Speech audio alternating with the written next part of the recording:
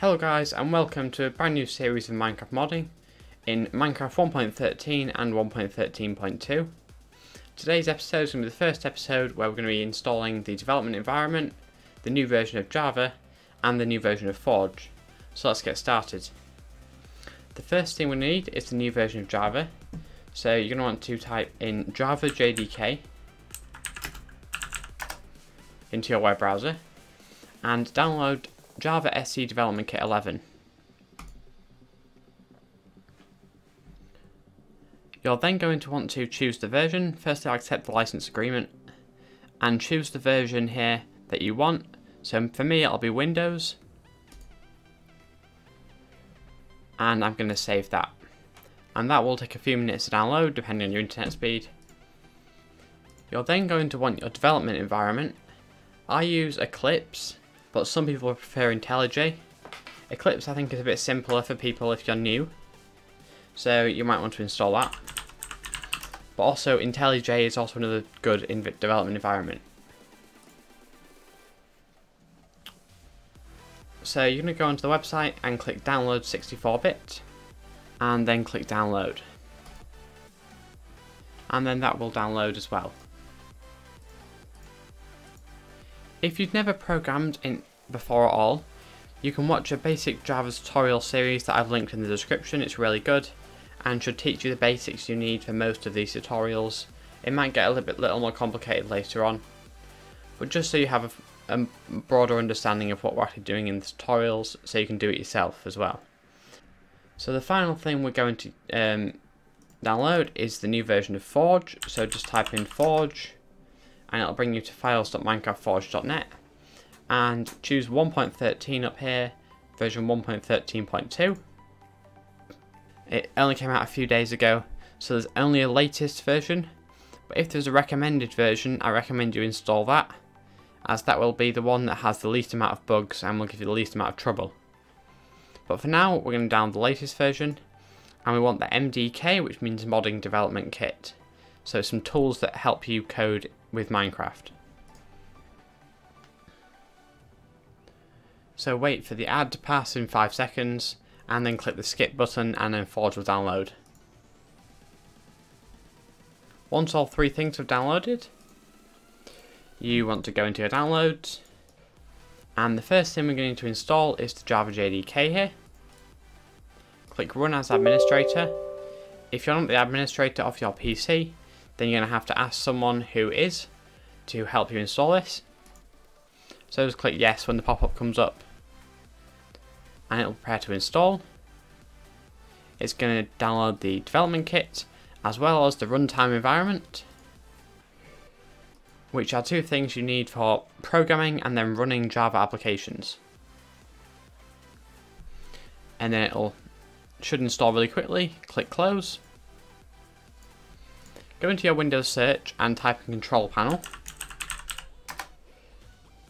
This is where you change some settings. You might not have access to this if you're not an administrator, so again you need to help whoever is the administrator of your PC to ask them about things. So once you open your Control Panel, go into the search icon up here and type Environment, and it should come up with System, and then click Edit the System Environment Variables. Again, this requires to be administrator. And then down here, click Environment Variables, and it'll bring you to this page. So down here in System Variables, you're going to need to create two new system variables. So click New. You're going to want _Java _options, all in caps. And in the variable value, you're going to want -xmx, and then a number of megabytes. So for me, I'm going to put 4096 M, and this refers to 4096 megabytes, also known as 4 gigabytes of RAM. And this is how much it will use when running Java applications. You can make this larger or smaller depending on how much RAM your system has. Obviously don't put it as the full value, or that will break your system. Put it around half of your memory. I've got mine as a quarter because I have 16 gigs. But this will help with the installation process and will make it run smoother. So click OK once that variable is declared. And then you're going to want another variable called Java Home. So variable name, all caps, Java underscore home. Choose browse directory, go to this PC, C, program files, then Java where you just installed it, and choose the JDK that you just installed, 11.0.2, and click OK. Then click OK again. And that's the Java Home variable. And there you go, you'll have the Java Home variable there, with the link to where your JDK is. The final thing we need is inside this path thing, double click on it. And we're going to create a new addition to this environment variable, so click New, click Browse, this PC, C, Program Files, Java, JDK, then Bin, and click OK. And it will add it, and then click OK again. Double click to make sure it's still there. And basically, this is telling your PC where all your Java stuff is installed. So when it's running things that require Java, it should know now. So you can click OK, OK, and close out of everything. And that is your Java JDK should be fully installed. Now we can install Eclipse, so double click on it, click Run. So we just want to click on the Eclipse Ide for Java developers, and then click Install. Click Accept the agreement, and it will install on your PC. Click Accept again.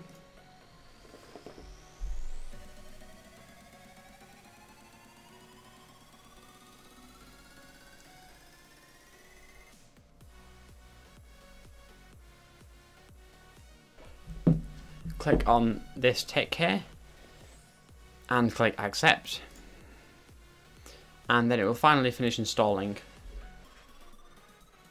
It says installation completed successfully. You might want to launch it first to make sure it fully boots up.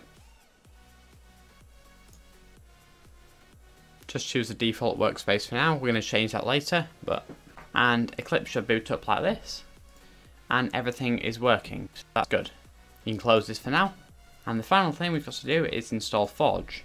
So extract the files. The Windows does have a built-in extractor, so that should be fine. And you'll get all these files here. Drag over and copy them all. And then go to wherever you want to store your mod code. So I have mine dcode Minecraft, and then tutorial mod. Paste it into here, and you'll have all these files in here now. You're then going to want to open command prompt, type cmd, and then click run as administrator again, and it will boot up into command prompt. If you've never used this before, just follow along. It's just something that allows you to run commands. If you're storing it on a different drive other than your C drive, you're going to want to change that drive by just typing like d:, we'll change it to the D drive, etc. And then you're going to want to do cd, and then type in the location of your folder. So d:// you can click tab and it'll search through each one. So code / Minecraft / tutorial mod, and then it should say here the full name. And then you're going to run a command called Gradle, Gradlew, and then Eclipse. And that will install something called Gradlew, something called Gradle, which is lots of libraries that are used for programming. And then it also installs all of the Eclipse files as well. So click enter. You should see, if you've done it correctly, it should say picked up Java options, and then it will start the daemon, which is the Gradle thing. You don't want to accept, give Java access to your internet, and then it's going to go through and download all the files it needs. On your first try through, this will take about 10 minutes or so, but I've already installed it before when I was testing, so it should take a lot less time for me.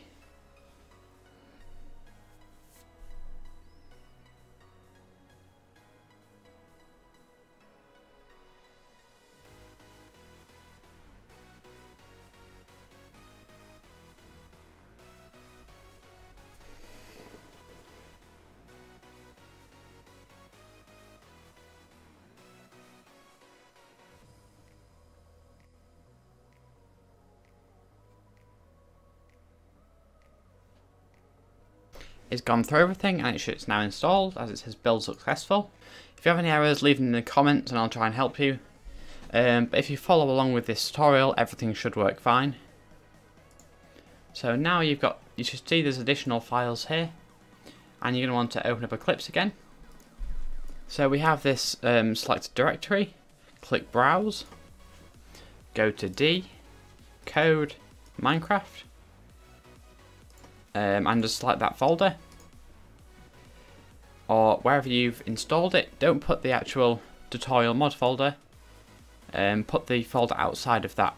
So I've got Decode Minecraft here, and you can choose to use this as default if you don't plan on doing anything else, and click Launch.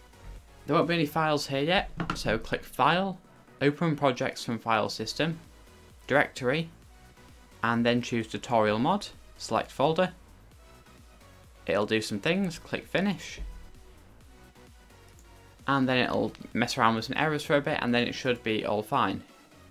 And there you are, you've fully installed your thing into Minecraft. So in the next tutorial, we'll actually begin setting up the environment ready for you to start programming. So thanks for watching, my name has been Harry, and goodbye.